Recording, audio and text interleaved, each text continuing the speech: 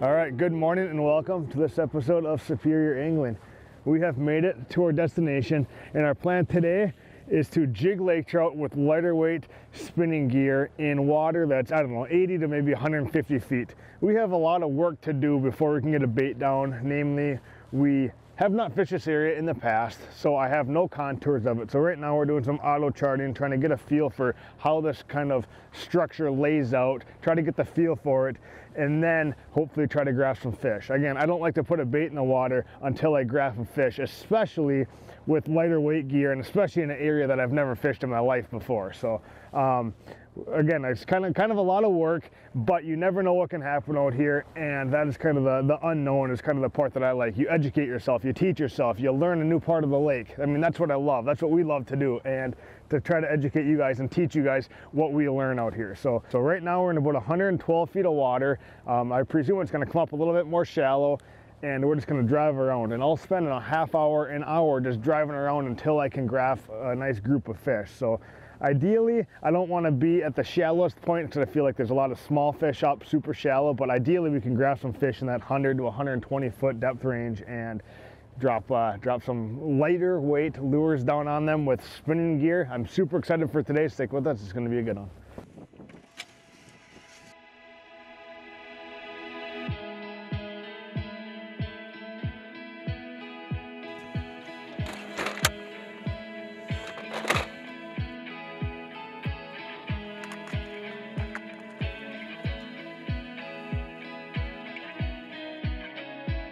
All right, now lighter weight gear. That's kind of the theme of our jigging adventure today. So as you guys have seen, and I'm gonna drop a waypoint here quick because I see another fish on the graph, but as you guys have seen kind of us jigging with Bondi baits, we're using heavy line, like 40-pound test leader to a 60 or 80-pound test main line. Ooh, this is juicy right here, man.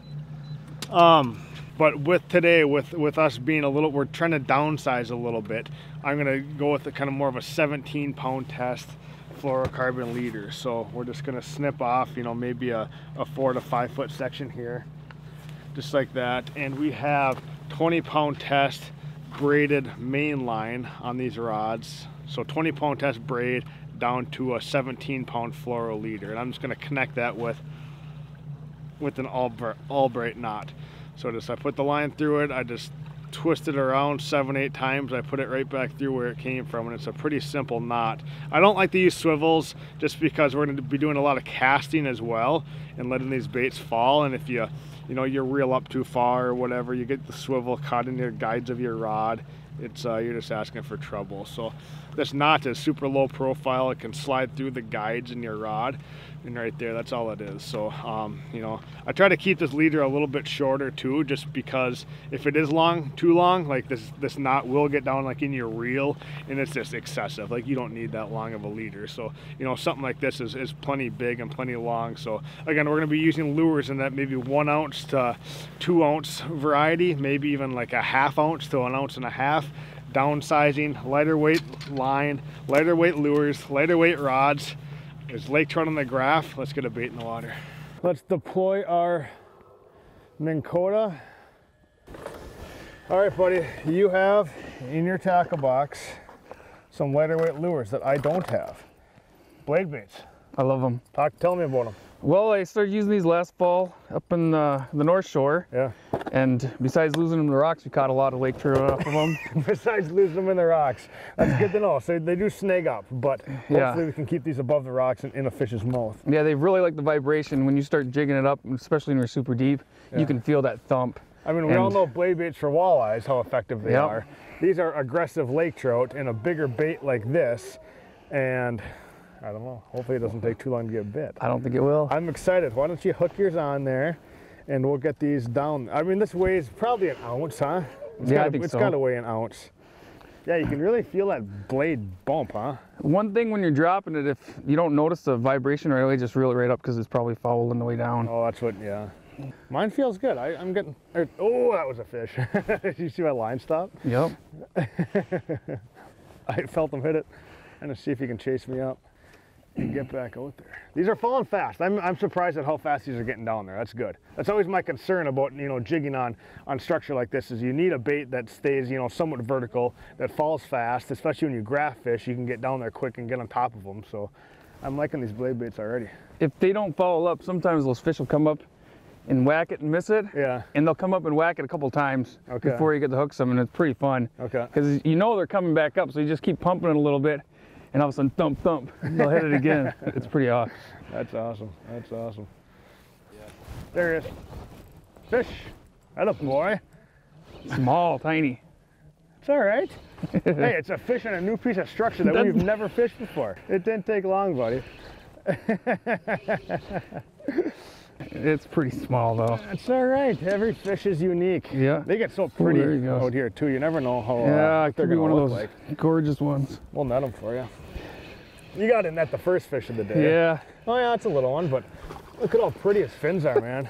Isn't that awesome? Wow, that is gorgeous. Hey, look at those fins. Yeah, they get so pretty out here. They're much nicer than the North Shore. Yeah, your North Shore fish on Duluth are kind of that, you know, typical silver and kind of fatty, but out here they get so, their fins are so orange and so pretty, huh? Almost like a, yeah, they're just gorgeous. Yeah, yeah. Take them out and hold them up. Yeah, pretty small, but it's a nice sign to start the day. It's the first fish of the day, and we were fishing for about a minute and a half. Yeah. I lost one, and you caught that one, so you can't go wrong there, man. Yeah, we're gonna let this little guy go, and it'll get bigger.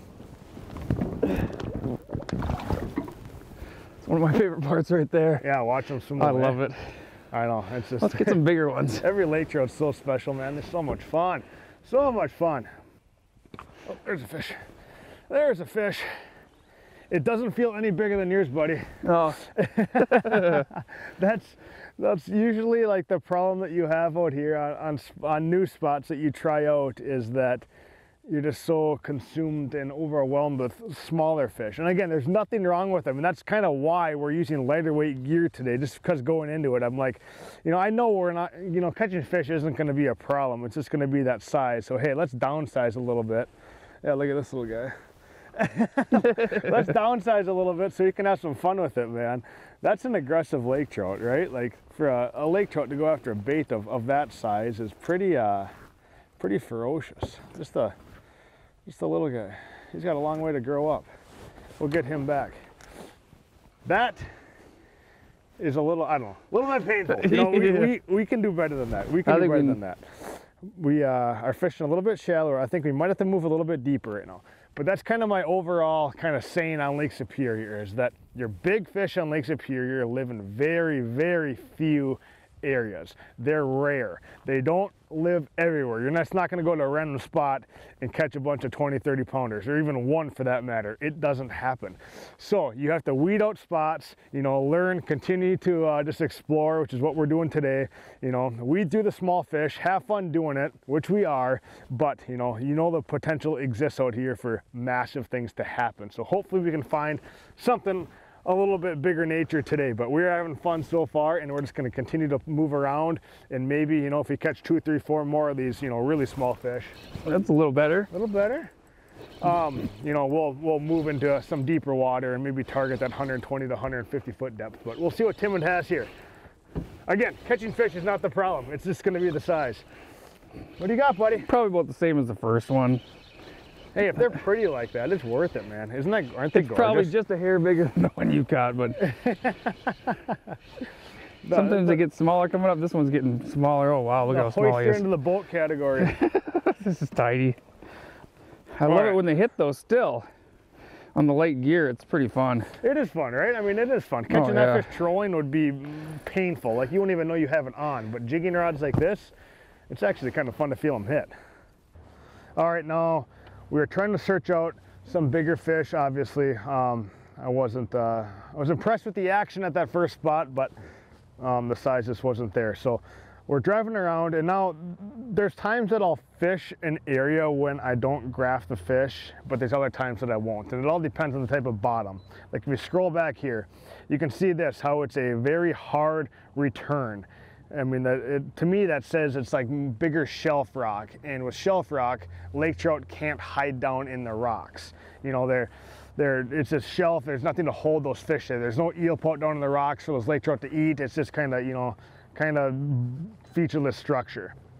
When you get stuff like this, see, like that, you get more of a purple and red return. That means it's not necessarily a soft bottom, but there's more rubble, more rocks down there, so we're not getting the super hard bounce. You know, our transducer beam is going down and hitting a bunch of different things, and that's what that signifies.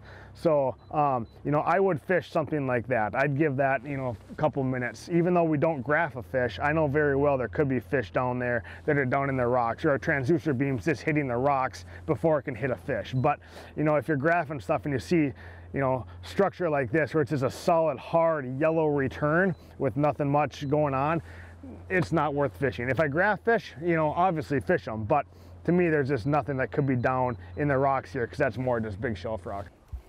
Oh, there we go. There you go, Timon. Nice. Good boy. That's a fish. That feel better, Timon? It does a little better than the last one. Good boy. Good boy. It hit it right when I started pulling up again, just whacked it. And just like stand still. Well, it's got a little bit of kick to him. One of the fun things about being so deep is it takes a long time to get him up. Oh, here he is. He's burping up, about the same as last one.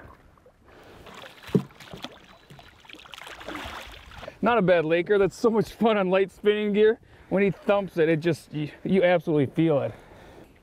Everyone we caught so far has just choked down this blade bait.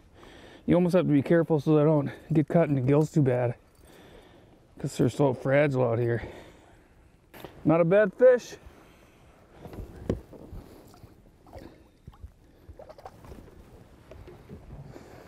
Oh, I love it when they swim away like that.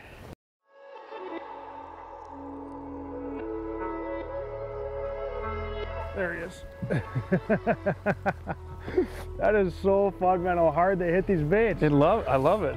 He hit me and just like whack. It felt like a, you know, like a jig in a plastic with a walleye, and he didn't hook up, and then he came back and smoked it again. Unbelievable. That is so much fun. That is so much fun. And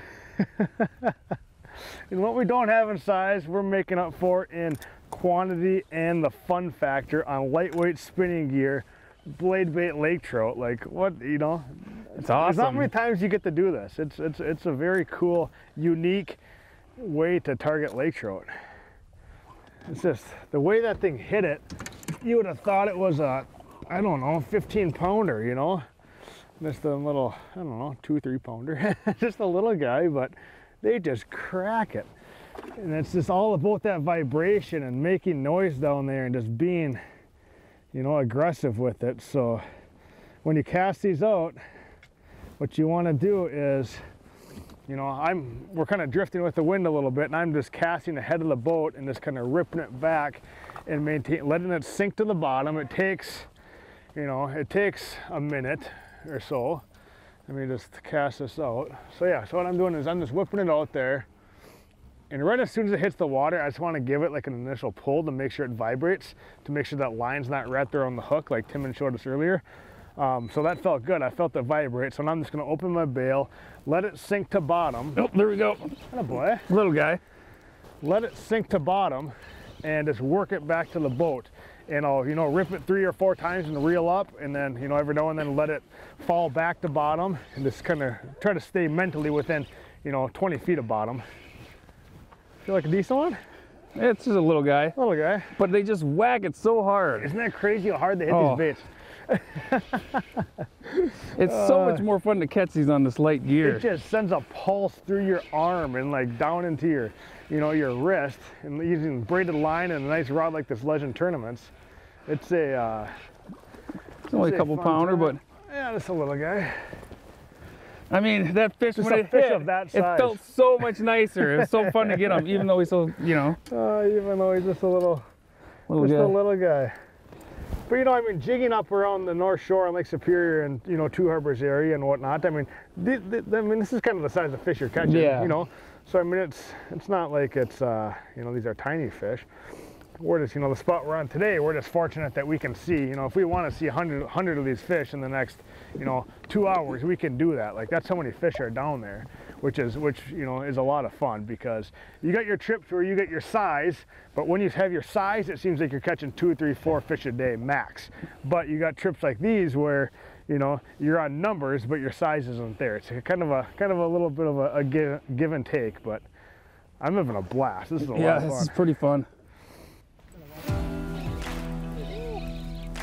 No, it's just a long way out there. It's a fish, It's man. a fish though, it's pretty nice. Heck yeah, man. It's on the very end of that cast. That's why it's like super far away. That's fun. Yeah, it is. He just dumped it.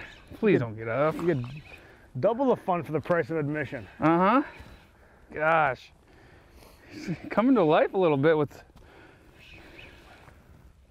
How's you feeling? It feels decent. Isn't that crazy what you can feel with braided line in a high quality rod? It's so nice. I mean, it's like, if you're using mono and a rod that's not, you know. I wouldn't even bother with mono You with wouldn't this. even, no, you don't stand a chance. It's all about sensitivity with blade baits. Got him right in the corner of the mouth too. Look at how pretty that one is. I'm just gonna flip him up. Oh, I guess it's nicer than I thought. Just love how gorgeous these fish are out here. Look at how pretty these fins are.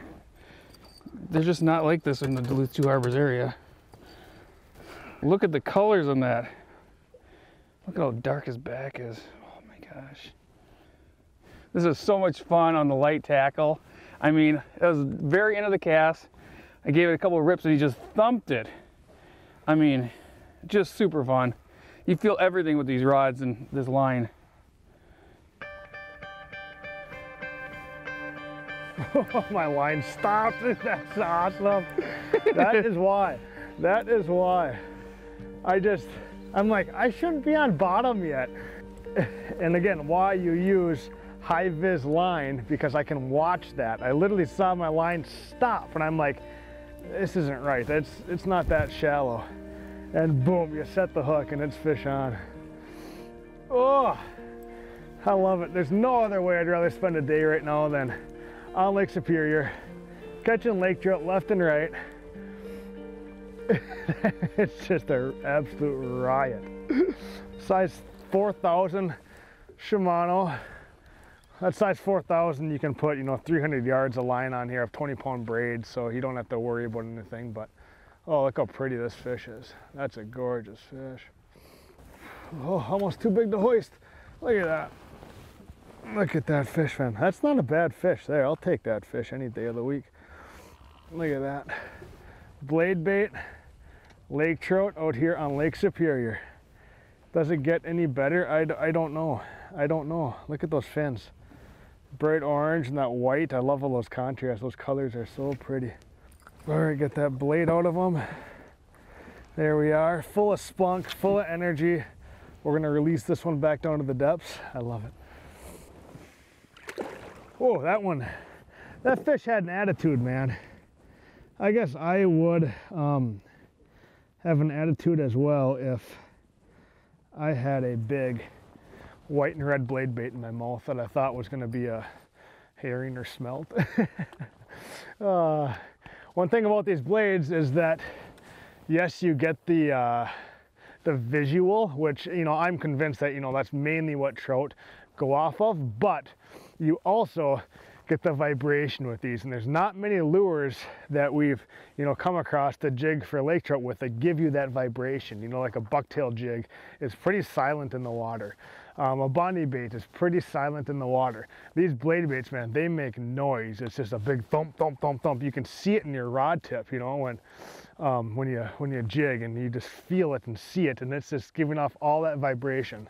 So yes, the water's clear, and yes, lake trout primarily key in on sight, but you know, it doesn't hurt to make a lot of noise down there, have some vibration down there, because you know, lake trout are gonna it gets them fired up, man. And you can tell, because, you know, numerous times we've, you know, hooked a fish, it's got off, it comes back and hits, you know, a second or two later, and it's done that 3 times actually. So you know they're fired up, and they want to eat it when they come back and hit it 3 times. All right, Tim, who makes these baits? These are nice blade baits. I got these from Blitz Lures.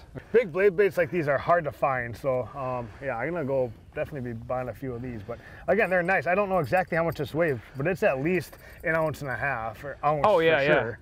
I mean, very nice bait. And they make even a bigger size that I bought for musky fishing. Do they really? Yep, and I should have brought it yesterday. So Blitz? Blitz. All right, we'll have to check them out. Yeah. Again, if you're using lures in that 1/4 to a 1/2 ounce, like it's tough out here, especially if you get some wave action going, or there's a lot of current or whatever. So you want to try to stay in that 3/4 ounce to 2, 3, 4 ounce range. Especially with this lighter weight gear, like that's good. If you're fishing 1/4 ounce baits out here, it's just not going to work. You're just not going to have that sensitivity. It's going to take forever to get down there.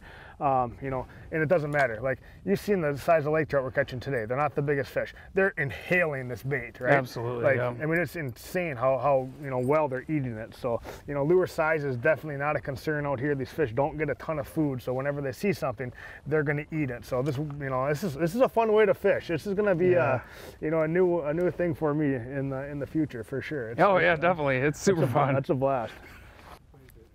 Oh, there we go again. Whoa. Timon, you're on It's fire, got a little bit of shoulders to it too. You're on fire, buddy. Hey, I'm hooked up too. Yeah! Doubles. The daily double. They're so fun when they whack it. I mean, it's crazy. Mine feels better. I'm actually. this is a like better fish than the ones I had before. Yeah. It doesn't want to come up. I'm feeling a little burn in my arm, buddy. I'm feeling a little burn. I mean, I am a little tired from all the ones that we've been catching, but this is a different caliber fish. It's not moving right now at all. Good. No, I got mine here. Mine was hooked a little funky. Whoa. Look at, he just T-boned that That's a nice bait. fish. That Look is at a how nice dark fish. it is I know. all the way to the bottom. I know. Those 2 treble hooks are nice.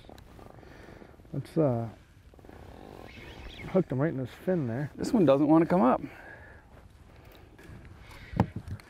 I see some color. All right, but I'm gonna get mine back so I can net yours. There he goes. Look at him go. That's a better fish. That's that's the biggest fish today, man. Look at that one. That's a nice fish, buddy. Look how colorful it is. I just spot locked this so our boat's gonna turn around. That's a beauty. That's a beauty. Oh, look at that big old That is a nice man. fish. Look at him go. Look at that fish. Oh, bingo bango. Oh, that is a beauty. Look how cool that is. Look at how dark the colors are on that makes thing. the day worth it right there. Like, Holy that is moly. such an awesome fish. That's actually a really nice That fish. is. Wow. All right, let's get this big girl into the boat, man. That's a heavy fish. Like, that fish is gonna go 8, 9 pounds. Yeah, that's a nice fish. Wow, buddy. Look at that girl. Whoa. Oh, look at that fish. How cool is that, buddy? Oh my goodness. That makes the whole day. I'm so happy for you. You've never got to catch one like this. No, look at how pretty that fish is. Look at the cool? size They're of those so fins. unique out here. Isn't that the cool? Just the texture. They're bumpy. Yeah, they are. We've caught a lot of fish like this in the past. It's just they're identical. They just have super bumpy skin, big fins on them. I mean, short noses. Like, Look at the chunk on that belly. Super unique and super cool fish, man. I mean, it doesn't get any better. Like, how fun is that? Oh, it was so fun. That makes the And that whole was on day. a double. I know, on a double, yeah. We kind of disregarded my fish because this one stole the attention, which I'm perfectly okay with because that's something to celebrate right there. Let's get her back, huh? There we go. You got him? Yep. Attaboy. Attaboy. Oh, one just followed me up. That's yeah, so they cool. follow it. I saw him swim right to the boat. It's a little guy. So cool, man. But I love when they whack it. 100 feet of water, a lake trout just free follows you right to the boat. Like, that's super cool. Not a bad fish, though. No. Not a bad fish. Almost a little big to hoist. There we go. Just a touch. Just a touch. Come here, buddy. Oh, are they ice Look cold? at that. Nice. Yeah, look at them. 2, 3 pounder. Yeah. Beautiful. I just love Super the fins fun to on them. catch. They are. They are. Just a absolute riot out here on Lake Superior. Let's get that fish back, man. But what a day we've had, Tim. And I mean, it's been awesome. It's been a lot of fun. I mean, it's just something different catching lake trout on blade baits and walleye, like more heavy walleye gear. Like, that's an absolute riot, I mean, it's something you don't get to do every day. So it's fun that, we can just, take advantage of a nice weather day like this and just come out here and try a new area and try some new things and have it work out. So, St. Croix Legend Tournament, some 20-pound braid, some 17-pound fluorocarbon, a blade bait. I mean, that's the recipe for success right there. Thank you guys for watching. We'll see you next time.